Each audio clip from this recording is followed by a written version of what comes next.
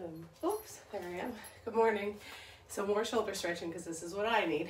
But I will get into some leg and hip and back stretches later this week and tomorrow. Oh, not tomorrow. Well, tomorrow's later this week. Later this week and next week. So this one you're going to want a strap or a rope or a jump rope or a sweatshirt or something, anything, a dish towel, anything like that that has a little bit of the ability to have at least maybe 2 feet apart and I'm distracted because Teddy's just waking up, and then that has a little bit of tension on it. So this one, you're going to bring one hand overhead, palm faces out the other way, grab that strap or towel. Other hand, similar to that stretch we did yesterday, palm faces out, your knuckles facing towards your body. You're going to hold the strap with the top hand and with that back hand, and then just, actually I should show you, walk your hands together to wherever you feel like you have a tension here, and you're just going to hold. A few things to keep in mind. You want to keep that chin away from your chest. So if we're doing this, we're not doing our body justice. You want to have that elbow facing up towards the ceiling. You're going to want to breathe. So you're feeling the stretch here through this arm, this one here.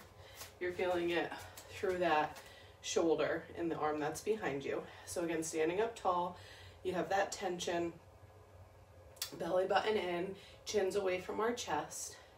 You're just going to hold here, opening up through your shoulders. You might feel it in the other arm as well.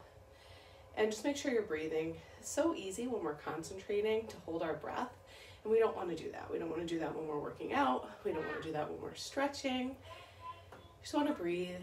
I'm going to post a breathing exercise later in the week, just about pulling into your breath, and it really does help. So let's do 5 more here. I don't know if you guys can hear Teddy gabbing away on the monitor. And then switch. So release. Other hand comes out, palms face out towards the other side of your body. Switching arms, palms face out on your back. Find that whatever strap thing you have here, and we're just going to hold.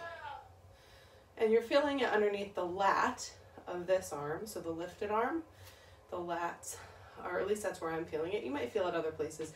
We're tense in different places. We need stretches in different places. My hair is in my face. I'm sure it looks weird, but it definitely feels weird. So just make sure again that you're breathing.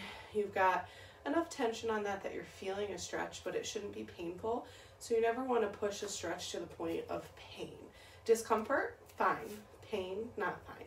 So make sure you're standing up tall. Again, chin is away from your chest. Doesn't mean we're looking up at the ceiling, but we're definitely not looking down at the ground either. And just as you feel like you're limbering up a little bit, loosening up, you can place your hands a little closer together. Remember, this is what it looks like in the back. 5 more. Oh my gosh, my hair is really bothering me. 4, 3, 2, and 1. Does anybody else like this floating star that's in all the videos? It was supposed to be temporary having these stars up, but I really like seeing the star. So that is it for today's stretch. I'll be back tomorrow. Tomorrow's Thursday, right? I don't know.